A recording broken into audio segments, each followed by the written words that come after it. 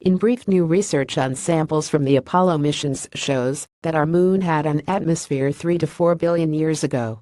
The research suggests that there may already be a source of ice on the moon that astronauts and colonists can use.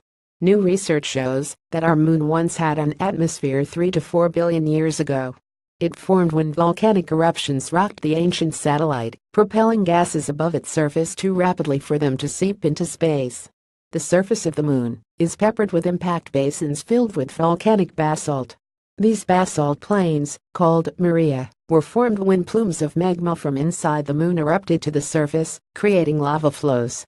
Astronauts from the Apollo missions brought back samples from the maria to Earth, and we now know that the lava flows contained carbon monoxide and other gas components, sulfur, and even the building blocks of water.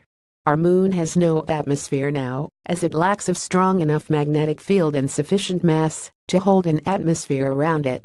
Unlike Earth, which has sufficient mass and magnetism to hang onto an atmosphere, any atmosphere around the moon would quickly be stripped away by solar winds. However, the new research indicates that the moon did briefly have an atmosphere before that happened. Image credit NASA MSFC. The team used the samples to calculate how much gas rose and accumulated to form the transient atmosphere.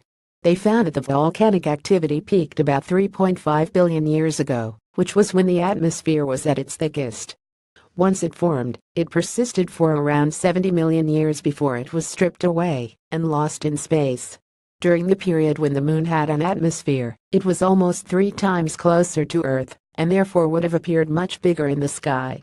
Boots on the Moon. University Space Research Association USRA senior staff scientist David Kring told Phys.org, "This work dramatically changes our view of the moon from an airless rocky body to one that it used to be surrounded by an atmosphere more prevalent than that surrounding Mars today."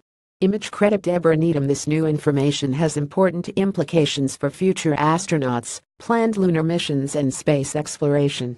The research suggests that volatiles from the atmosphere may have been trapped near the lunar poles in cold, permanently shadowed areas. If this is true, there may already be a source of ice on the moon that astronauts and colonists can use for drinking water, growing food, and other needs.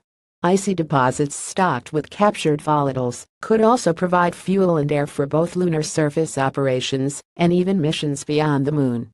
And whatever already exists on the moon won't need to be ported from Earth, a tremendous advantage given the expense of carrying cargo into space.